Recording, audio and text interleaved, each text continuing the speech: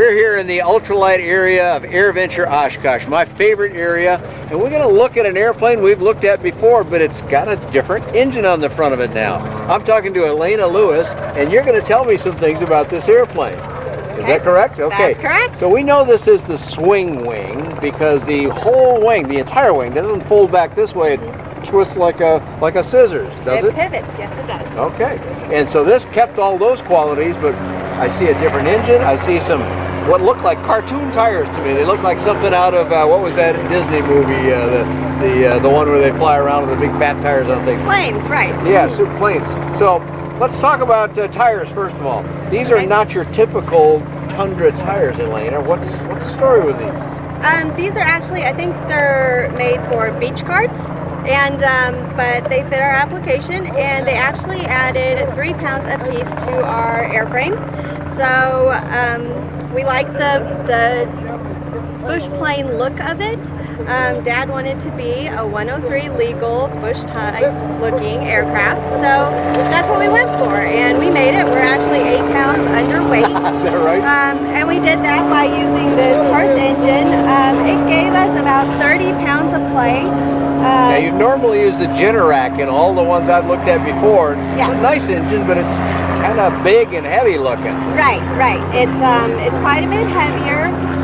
So we went with the Hirth this time around, and it gave us the weight savings that we needed, and we actually came in 8 pounds under. 8 pounds under. That's kind of a remarkable thing. Right. But let's talk a little bit about how the airplane is built, and then we'll come back again and review the engine. This is an aluminum airplane, but it looks like it's got a lot of welding on it. There's a lot of welds on here. My husband does all the welds. He does a very good job, but it's very time consuming. It is. So yeah, and you're doing all this right there in Missouri, right? Yep. So, Missouri. Yep. And so this is an all airplane built right there. You're not buying stuff from other places. No.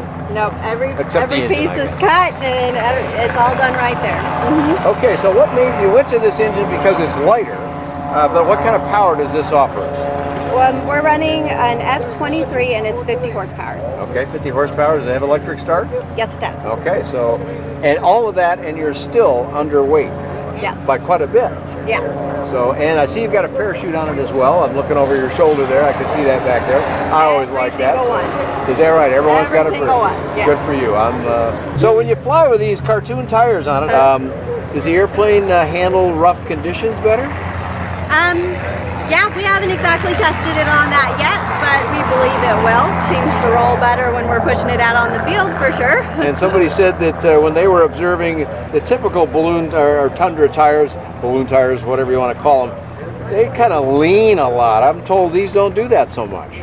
Not that we've seen yet. All right. Haven't fully tested it yet. Well, we got Grandpa here in the picture now. Yeah. So welcome. How you doing there? Good to see you again. Back up again. I've been here a lot of times. Oh, you have indeed been here a lot of times, and the original creator of the airplane. Is that correct? Yeah, I guess you could say that. Yeah, we started building the two. Actually, we started in with the two-place trainers way back when we had the Ultralight exemption, you know, from the USUA and so forth. And then after they discontinued that, of course, we were limited to the single place. But I guess I started building them because after my crop dust, after my quadruple heart bypass, I had to quit crop dusting, or it's a lot easier to not fight them for the medical. Yeah, well, it costs a lot of money, and you may or may not get it. So, that was it. Yeah, so once you got past it once, you want to just draw away and go fly one of these. It was going to cost too much. And I'd already crop dusted 21 years.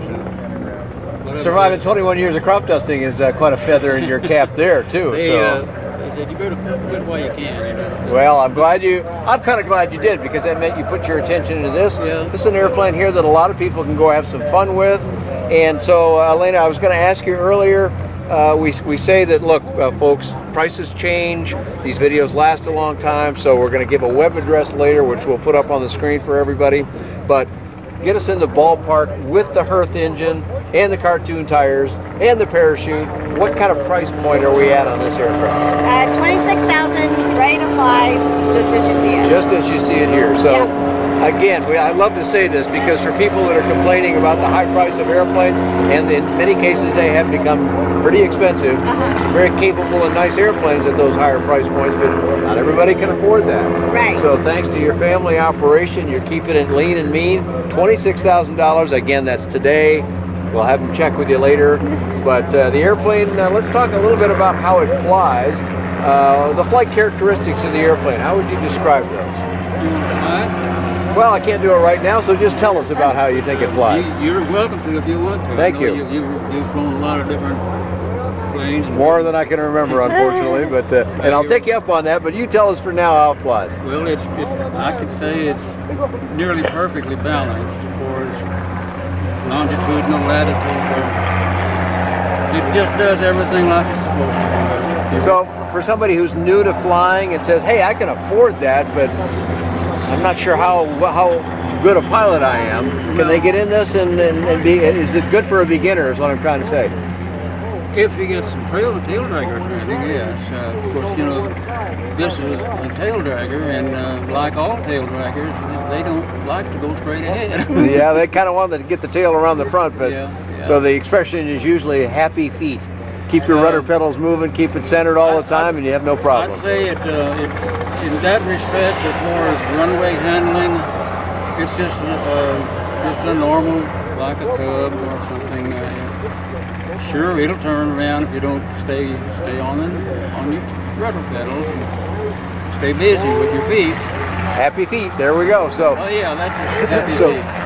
So talk to us a little bit about performance numbers, the climb rate with this 50 horsepower engine on a lightweight aircraft like this is going to make it perform really well, I'm guessing. Talk to me about climb rate and cruise speeds. We haven't measured any of that. Well, tell me what you expect then. You got a lot of experience with these airplanes. The cruise speed would be whatever you want, up to 67. Can't go faster than 63 miles an hour, right? No, 103. We can take care of that with the propeller pitch, the belt drive reduction ratio, and we have this has a red light. It's got a red line.